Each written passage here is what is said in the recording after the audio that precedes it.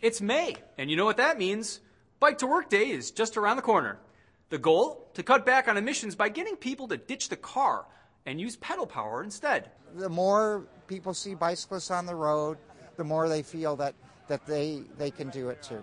Thousands of commuters took part in last year's event, and this year you can too, on May 15th. Try it. Get on your bike and try it for a while. And oftentimes when people do it, they find they really like it. In a recent study, 1/3 of residents said they'd bike more if the roads were better and if there were more bike lanes. Here's a quick look at the facts. The average person drives 3,000 miles to and from work a year, and that contributes to 40% of California's greenhouse gas emissions. But not driving for just one day cuts those emissions by nearly 8 pounds a week. Don't forget to tune into Your Green Life, weekends at 6.